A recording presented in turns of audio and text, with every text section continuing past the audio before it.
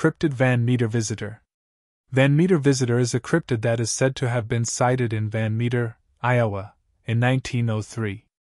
According to reports, several members of the community claimed to have seen a mysterious winged creature that terrorized some of the town's residents during several nights in October of that year. The creature was described as being half man, half animal, with the ability to spew light from its horn. The Van Meter Visitor continues to be a topic of interest among cryptozoologists and enthusiasts of the paranormal. Some believe that the creature was a physical manifestation of a supernatural entity, while others speculate that it may have been an extraterrestrial being.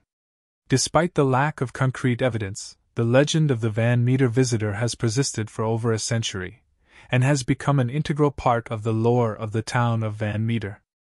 First sightings. The Van Meter Visitor is a cryptid that was first sighted in the small town of Van Meter, Iowa, in 1903. The sightings began on September 1, 1903, when a group of local businessmen claimed to have seen a large, winged creature with glowing eyes. The creature was described as being roughly 8 feet tall, with bat-like wings and a horn on its head. The creature was said to have a pungent odor and was able to emit a blinding light from its horn. Over the course of the next few days, several other sightings were reported by townspeople, including police officers and other respected members of the community. The creature was said to be able to fly at incredible speeds and was impervious to bullets. Van Meter is a small town located in Dallas County, Iowa, with a population of around 1,000 people.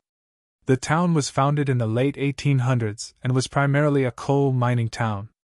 The coal mines in the area were eventually closed, and the town became a center for agriculture.